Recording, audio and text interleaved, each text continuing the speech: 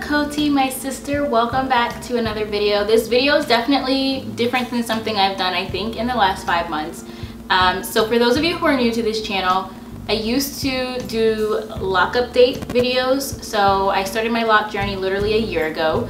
I think it's been maybe a week since I've hit my year-long journey. I'm not quite sure. It might be a couple days. But either way, so I started out my lock journey about a year ago, and I was doing like monthly updates up until about, I want to say 5 or 6 months, I think.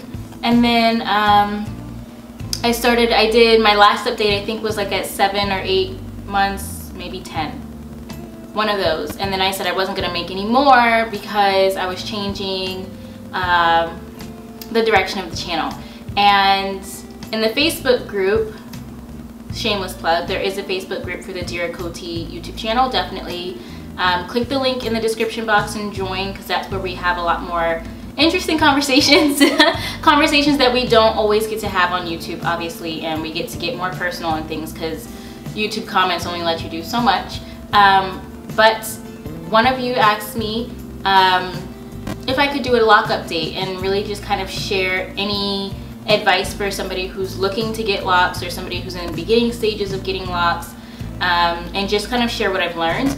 And at first I was going to just do a live video in the Facebook group and just keep it at that, because I was really trying to separate, you know, this was me again trying to separate all the different areas of my life, rather than realizing that the lock journey was part of my spiritual journey as well, and it's part of who I am. So I'm going to bring back lock updates and lock videos to the channel. They're not going to be frequent things. Like, I'm not going to do a lock video every month and update you guys on my locks.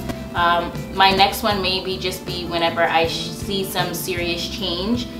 So maybe 6 months from now, maybe another year from now, you'll see another lock video. But I am going to go ahead and make the ones that I currently have private. I'm going to make those public again so that you guys can watch those. So I'm going to make a whole playlist so that you guys can find them all and be able to really watch the journey. Towards the end of this video, I am going to do a close-up kind of like 360 view of my locks now, and I'm going to have it side by side with what my locks look like when I first started. So yeah, beyond that, I don't really have like anything planned as far as what I'm going to share. I'm just going to share from my heart as far as my advice, because there's not much for me to share as far as how my locks are doing. I mean, they're progressing, they're growing, the length is, you know, slowly getting there now. I've definitely learned a lot of things, and that's really primarily what I'm here to share with you today. So for anybody who is looking to start locks, start a lock journey, get locks, or somebody who's in the beginning stages, or even if you're somebody like me who's a year in, honestly, my biggest advice to you would be to realize that it's a journey and it's a process. The locks aren't going to appear overnight. They're not going to look like anybody else's. You're going to deal with your own individual problems with your locks, whether that's something where you don't feel comfortable going through the awkward stages of growth, and it challenges you to be more comfortable with who you are and being comfortable in your skin, and not having to live up to society's expectations. You know, you'll experience a lot of personal growth, and yeah, I mean, the biggest thing I can really say is just realizing it's a process and it's a journey, and it's not like anybody else's. And one of the things that I know a lot of us can get tripped up on is watching videos like these where you see somebody's locks and you're like, man, I wish I made mine thicker, or I made mine thinner, or I wish my locks looked like that. I can't wait till mine get to that length. And that was me in the beginning stages. I was watching a lot of lock videos, and I was experiencing what people call lock envy whenever I would watch those videos, and so I found myself unsubscribing from a lot of lock channels, and that was primarily for my own self. I'm slowly subscribing back to some of those channels now, but it was just me realizing that I needed to be okay with myself and with my locks and how they look, and that they're unique and that nobody else's locks will look like mine ever. So that is the biggest thing, is really just understanding it's a process. It takes time for them to lock. I mean, I don't even think mine are fully locked at this point. Yes, they're locked, but they're not fully locked. I can still see texture from when I did a braid. I did a braid slash twist starter lock, and so I can still see the texture in many of my locks, and I'm realizing that, hey, it's gonna take my hair longer than a year to fully lock and fully have the texture pattern go away. I have a lot of flat locks, you know, locks that tend to not be fully round, and that doesn't bother me. At first I was like, well, I kind of wanted them to be fully, you know, round and spherical, whatever you want to call it. That was something that I had to learn, that was my particular locks. Some of my locks want to be flat, some of them don't.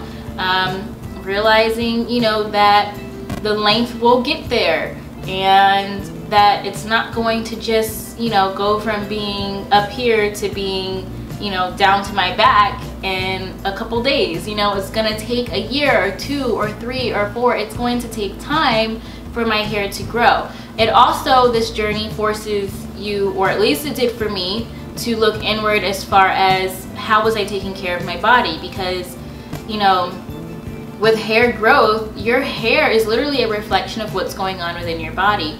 And so if your body's not healthy, your hair is not going to be healthy. It's going to be dry and brittle. It's not going to grow. It's going to continue to break off.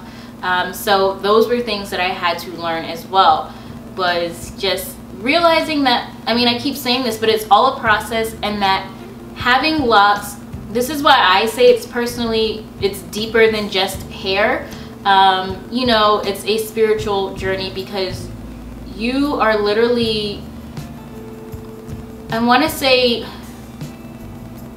as you go through the journey, you know, with each step that you take, you end up walking more in your spirit, in my opinion and in my own experience, each step, you know, versus walking in your flesh. And what I mean by that is, you become more aware of yourself, you become more aware of everything around you, you become more aware of life. And it's crazy to think that that all stems from hair, but one, you realize, okay, now you have all this time where normally you would focus on doing your hair every day, and now you just wake up and go. You know, you may spritz some stuff like some water or some, you know, oil or whatever in your hair, depending on whatever your regimen is. But for me, when I was a loose natural, I would have to spend, you know, a lot of time doing my hair in the morning, and half the time it never came out the way I wanted it to. And so that freed up a lot of time where I wasn't spending time on my hair, and I wasn't thinking about my hair. I don't have super long wash days anymore, and of course, you know, that'll probably change as my locks mature and grow and get longer, but it freed up a lot of time for me. But also, like I said, it forced me to really look inward and realize, how was I taking care of my body? Was I feeding myself the right foods, you know, and so that my hair could be healthy? Some of you who have followed this journey for a while with me may have known that I've had a problem with itchy scalp. And so it's forced me to kind of look inward and say, well, why am I having this issue? Is it something in my diet that I need to tweak and change? And so I've been, you know, going through this whole process of releasing the things that my flesh may have wanted me to do, you know, like being obsessed with styles and things, and realizing that it's not about the style, and that my hair actually just likes to be free and not touched. You know, any style, honestly, the only style I do is what you see right now, it pulled back. That is literally it. And I don't even, most of the time it's just down, and that's just how I wear my hair, and that's what my hair likes, and I'm comfortable that way. So yeah, ultimately realize it's a process, and realize that it's really going to make you look within yourself. It's going to make you question things about yourself. It's going to, you know, make you change. You're going to literally change, and in my opinion and in my experience, you end up letting go of the fleshly material things, and you end up thinking more about the deeper things, the deeper meanings of things. You know, you start thinking about things like your health, things like your headspace and where are you at mentally. You start really kind of loving yourself and loving people for who they are, because once you begin to accept your own flaws, it's easier for you to accept the flaws in other people. And so I truly believe that I've become a better person just by going through this loc journey, because it forced me to really look inward and to not always what is the word, depend, I think, like, yeah, depend on my outward appearance. So it's definitely been a deeper journey for me. So for anybody who's on a loc journey or thinking about a loc journey, I definitely say do it, but you have to do what feels right, obviously, to you. But realize that it's a deeper journey. It's deeper than just hair. Yeah, you can do cute hairstyles and, you know, things like that, but it's deeper than that. Expect to have a lot of growth, and don't get caught up trying to do things like everybody else. I definitely got caught up in trying to do things like everybody else for a while. You know, I was like, oh, well, everybody's using Dr. Bronner's Castile soap to wash their hair, peppermint to be exact, so I'm gonna use that. And I did for a while, and I still use Dr. Bronner's soap to do things like cleaning around my house, but I just found that I didn't really, it wasn't helping me with what I needed at the time. And so literally this whole year I've been dealing with having itchy scalp, and I haven't gone to a dermatologist or anything like that, and that's just my personal preference.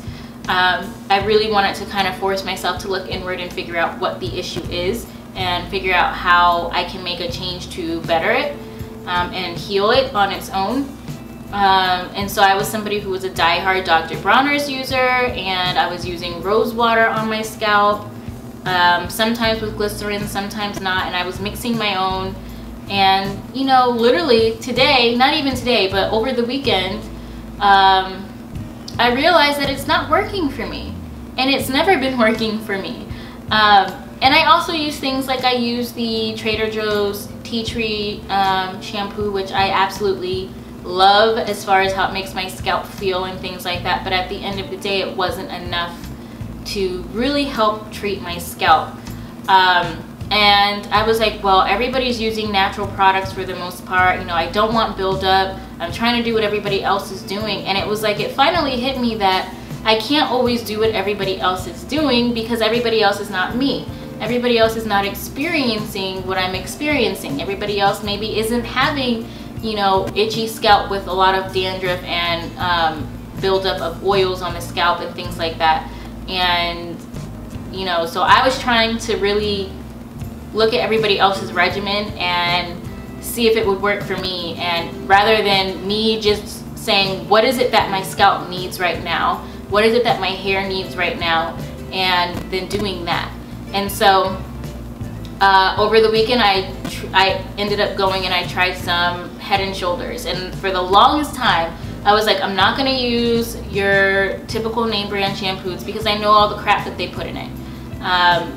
But I finally got to a point where in my spirit I said, you know, my scalp is very irritated, and yes, I can spend all this time trying to figure out what diet changes and things I can make to heal my scalp.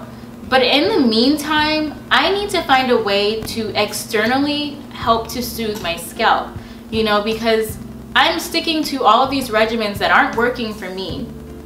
And my scalp is just feeling inflamed and annoyed and just upset with me. And it's reflecting in the way that my hair, you know, reflects to the world, you know, because my scalp is not happy with me. And yes, I'm doing all the internal work necessary, but I also can't neglect the external. And so I said, you know, what does my scalp need right now? Okay, well, clearly it needs some help because of the dandruff and the itchy scalp. What do I know that will work? Head and Shoulders. And so, you know, I did some research as far as I watched some YouTube videos, let's be real here.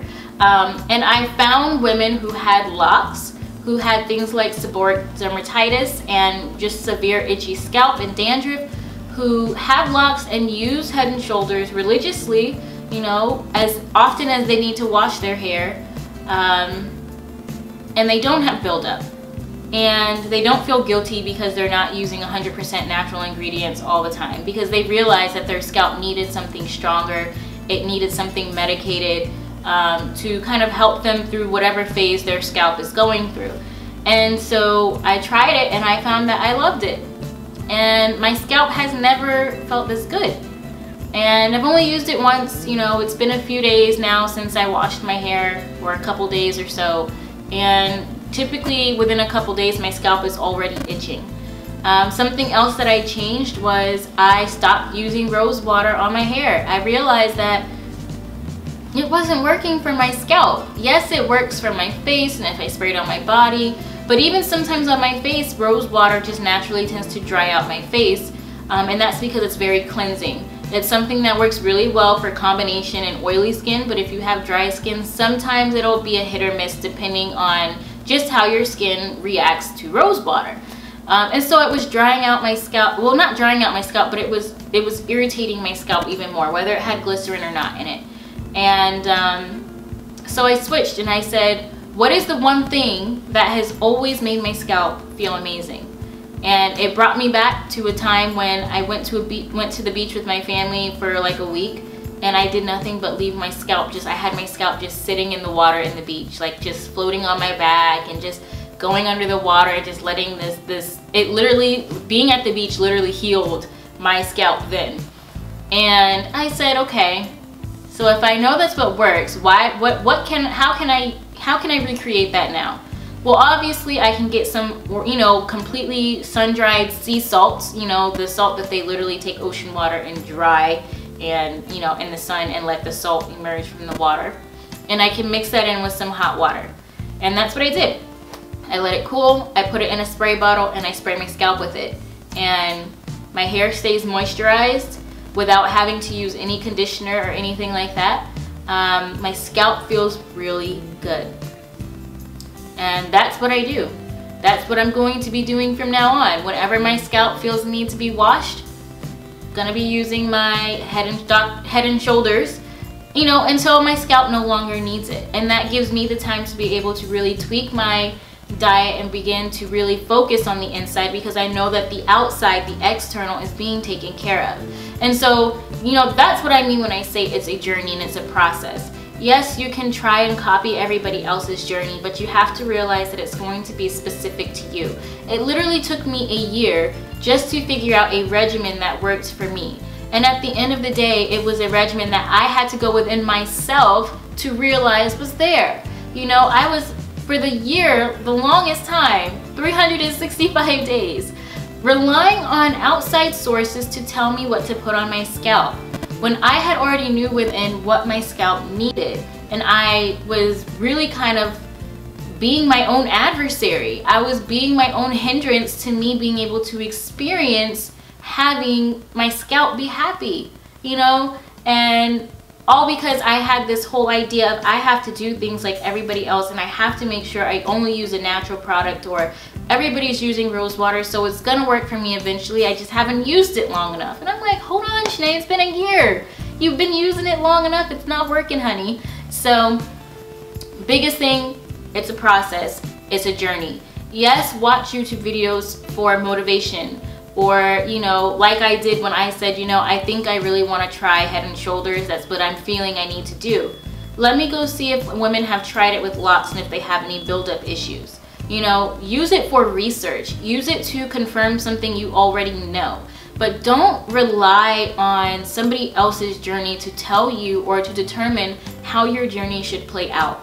You have to let it play out how it's meant to play out. You have to learn the lessons that you need to learn in this specific journey, and how you need to care for yourself and how you need to care for your hair. And then obviously you end up reflecting that into your life and how you care for others. So biggest lesson overall in this year is it's a process, it's a journey. Some things that just moving on to just things that I would personally recommend, obviously, was, you know, find a regimen that works for you, and again, try things yourself. Look within yourself and say, what is it that I need? And like how I experienced with the salt water, me realizing that that was the only thing that personally had helped me. So don't rely on everybody else's regimen to find what works for you. A lot of times you already know what's going to work for you. You already know the answer, and you're just looking for validation from others to move forward. But my best advice would be to just move forward with what you know in your spirit is going to be right for you. Me personally right now, I am what most people would say is semi-freeform, or semi-form, whatever you call it. So I'm not retwisting anymore. That's something that I decided even like a month ago that I wasn't going to retwist anymore, because I personally didn't gain anything from it. I felt like my locks don't care to be retwisted. I don't care to see my scalp. I don't need the nice manicured look. That's me. I like my hair to just be. And I actually find that my hair locks quicker at the root when it's not retwisted. And I wasn't even retwisting to begin with. I was interlocking, and I was interlocking with my fingers. So I wasn't using any tools or anything like that. Just very low maintenance, to be honest. And I got to a point where I just said, you know, I don't want to retwist anymore. I don't want to interlock anymore. I just want to let my locks form on their own. I find that they lock better right at the roots. Like I can feel where they're already locking at the roots, and I haven't done anything to them, you know, besides wash them and spray salt water on them, right? So I personally am no longer interlocking or retwisting or maintaining, I guess you can say. If anything, I mean, maybe I'll revisit the idea in 6 months time. I mean, we'll see. For the most part, if anything I'll wrap hair around a lock if I notice they come out of the lock. But like in the front of my hair, I notice like my baby hairs don't like to be in a lock. And so I just let them be, and I just kind of ravel them with my finger and just let them be curly, like loose, natural curly. And I love it. And you know, that's my hair, that's my locks, that's what they want to do. Yeah, figure out how you want to start your locks, and don't go based off of how everybody else's looks, because one person who started out freeform can look, you know, just like somebody who started out with comb coils or twists. So you never know how yours are going to turn out either way. One thing I will say is, if you are not going to freeform and you're going to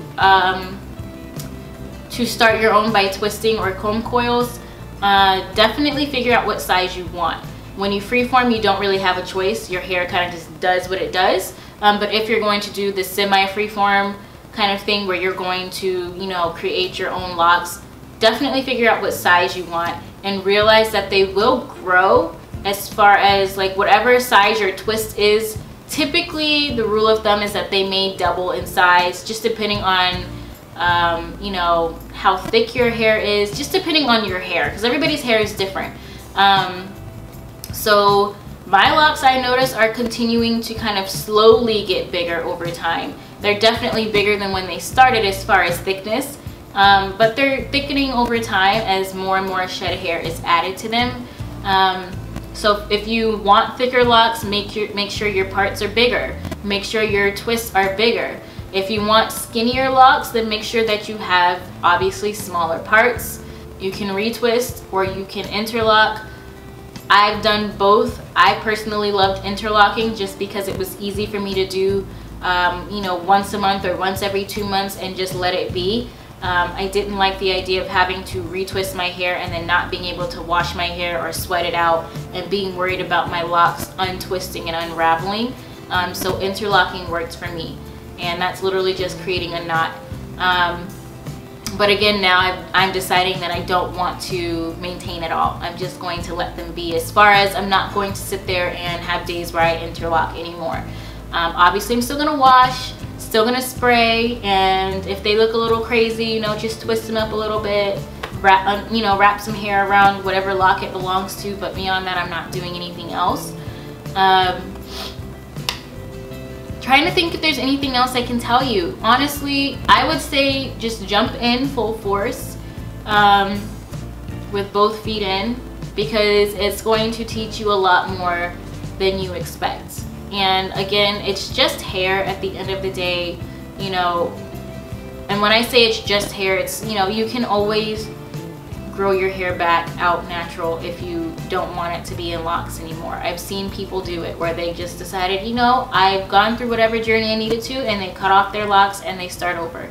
You know, at the end of the day, it's just hair, and you have to be okay with not being attached to anything, even your own hair. You know, yes, it's going to take you on a deep journey and you're going to see things deeper, but at the same time, you also realize that you don't have to be attached to your hair and that it is just hair.